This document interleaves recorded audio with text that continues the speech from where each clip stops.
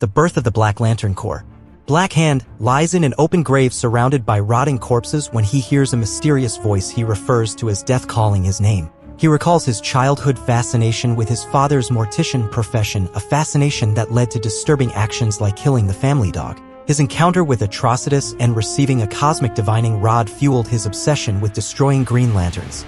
Initially subsiding when Hal Jordan became Parallax, but reignited when Jordan became the Spectre.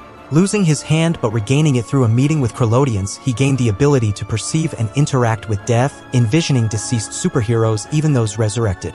Eventually returning to his family's mortuary, he murders his entire family and then himself using the cosmic divining rod. Scar appears next to the corpse of Black Hand, stating that the killing pleases the mysterious voice. She then vomits up the first Black Lantern ring and proclaims that Black Hand is the embodiment of the Black Lantern Corporation. He prepared to use his power to extinguish the light once and for all. And this is